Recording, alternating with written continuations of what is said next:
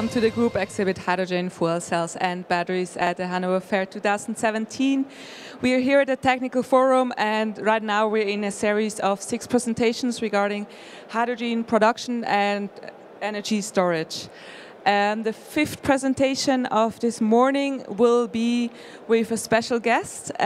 He founded the European Fuel Cell Conference in Lucerne in 1994, and I'm very much looking forward to have him today as a guest here. He will talk about why an OCV of 1.23 volt cannot be obtained, and it's the fuel cell consultant of ALMUS AG, Ulf Bossel. Welcome on stage, and the stage is yours. Looking forward to the presentation. Hello. Now, next. You all know this equation. Oops, sorry. A laser. Okay. You know this equation? You know this equation? According to this equation, that's the Faraday equation. You compute an open circuit voltage. It should be at 25 degrees, 1.23 volts. At 700 degrees should be 1 volt, because G is a function of temperature.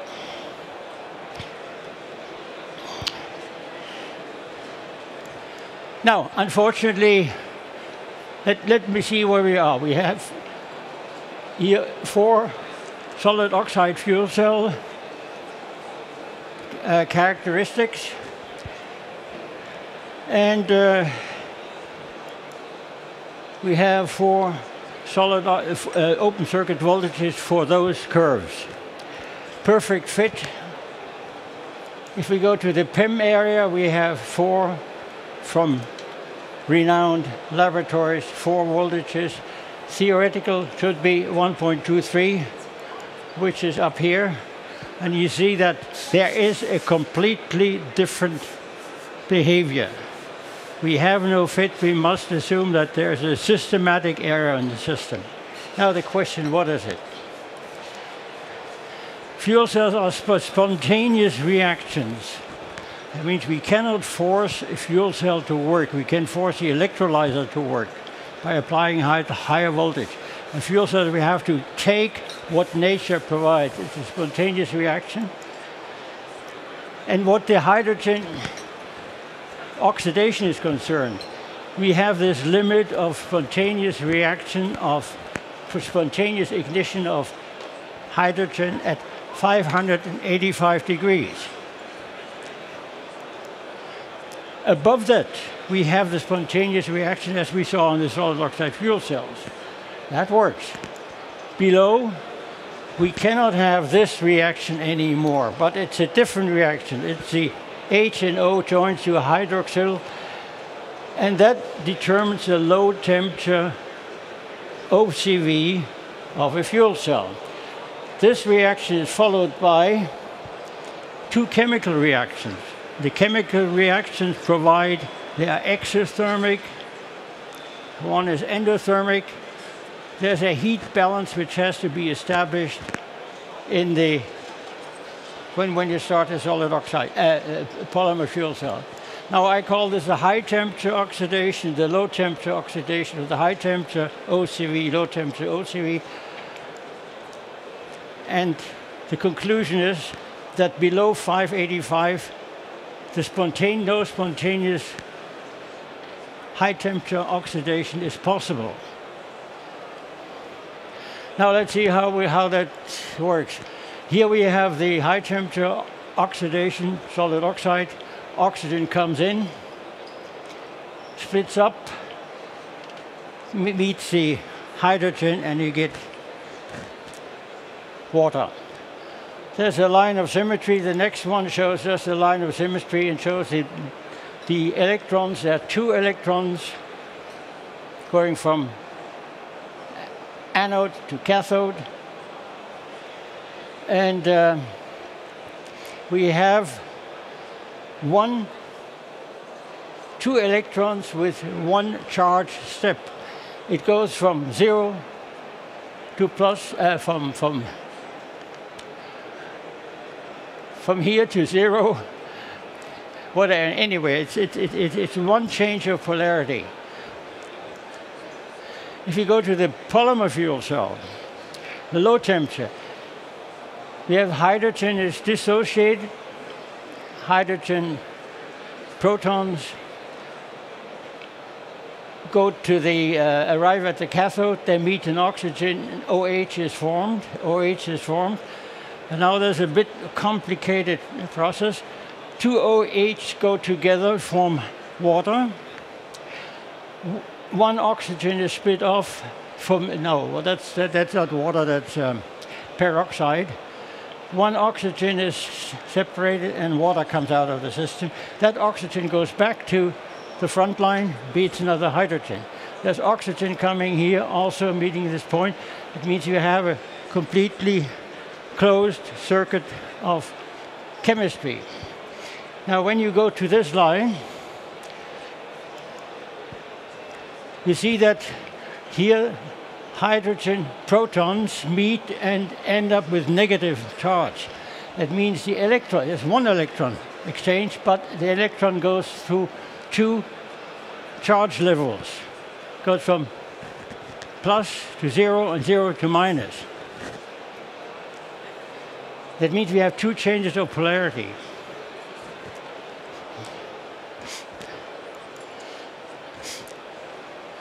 Now, the high temperature oxidation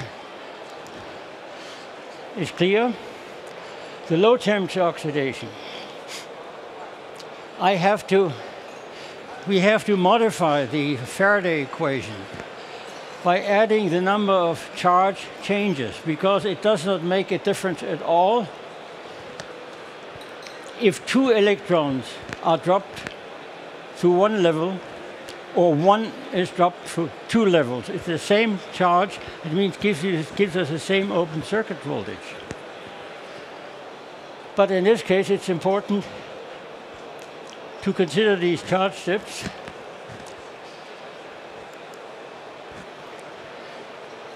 And based on that, I arrive at an open circuit voltage of 0.876 for the low temperature oxidation of hydrogen. That means for the PEM fuel cell. And that is a steady state. Here are the numbers and so on. Now let me see where we are. That is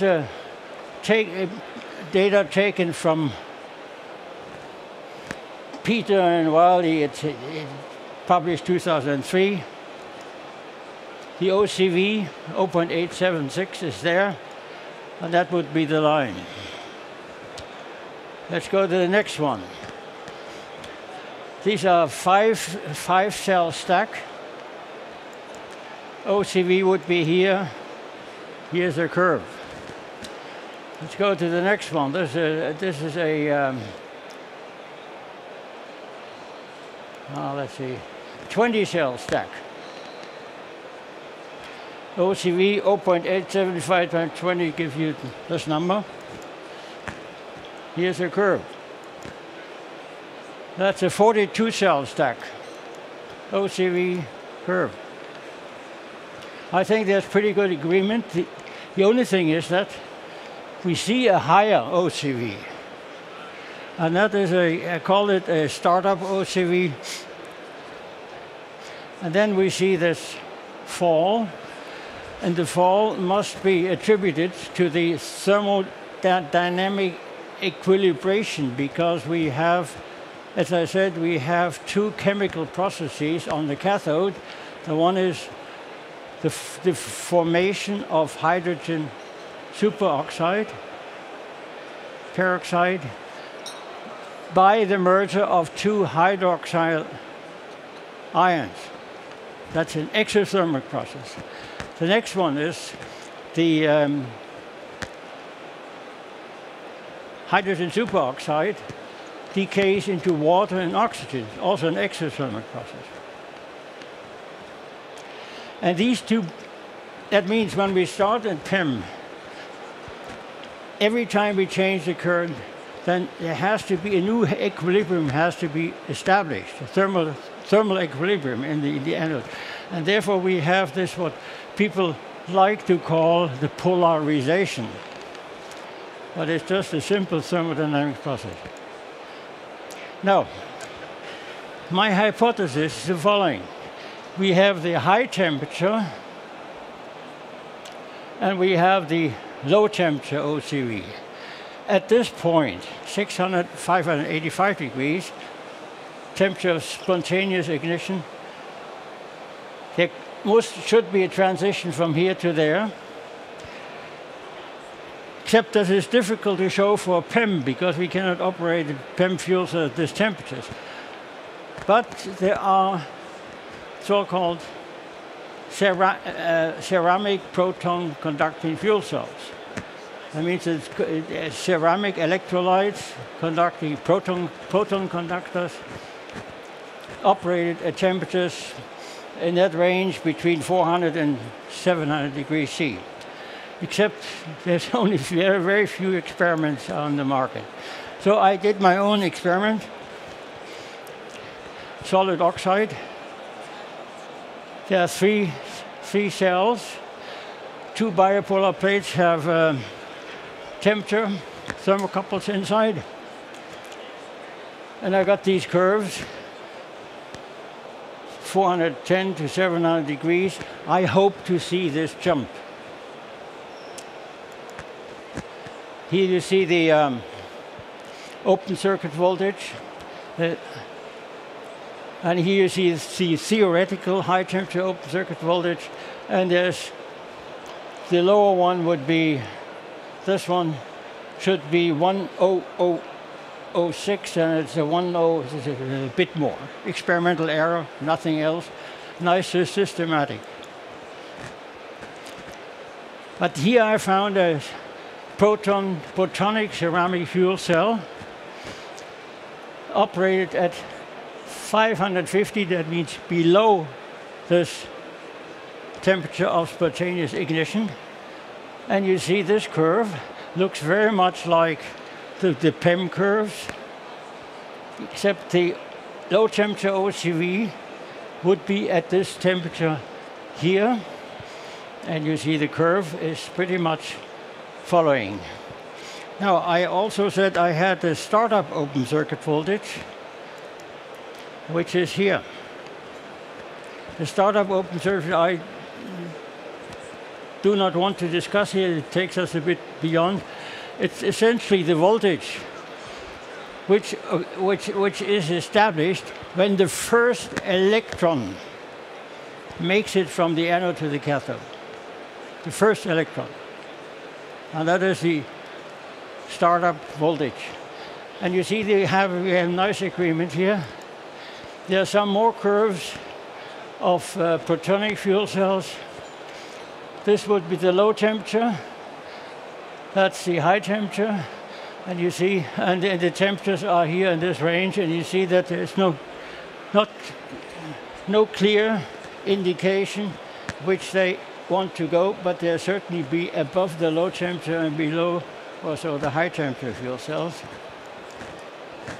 So I think we can assume that we have a low temperature OCV, a high temperature OCV, and then we have a jump at 585 degrees at the temperature of spontaneous ignition. Now, finally, what is the role of platinum? We always hear platinum is finely dispersed in the diffusion layers of anode and cathode. That means we don't need platinum at the interfaces between electrolyte and electrodes where the electrochemical reaction occurs. The role of platinum is not involved in the electrochemical reaction, but it is, I presume, it is involved in the dissociation process of hydrogen and oxygen, hydrogen at the anode, oxygen at the cathode.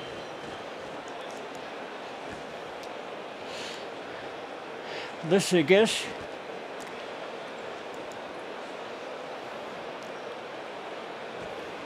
That means this formation becomes possible because hydrogen oxygen is dissociated at the inside the diffusion layers of anode and cathode. Now, this gives me a final point now. That's what's the ignition role of hydrogen and oxygen at all. We know that hydrogen oxygen can be ignited in the presence of hydrogen, of platinum. And I have a platinum-coated zirconia wool, which I use in my laboratory to avoid that hydrogen gets out of the system, so it will just be ignited, be converted to water when it leaves the system. So let's say we have hydrogen and oxygen molecules that go to the platinum surface. They are dissociated, then form hydroxyl. Two hydroxyl go together, and hydrogen is formed, and oxygen is formed, water is formed, and oxygen is formed.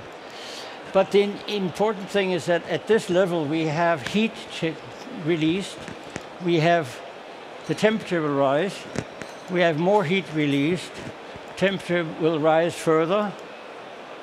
Some heat is needed to split the hydrogen oxide, but the remaining heat is enough that eventually, locally, 585 points will be reached. We have ignition, and then we have a chain reaction. Ignition, of course, generates heat, and we have chain reaction, and we have fire.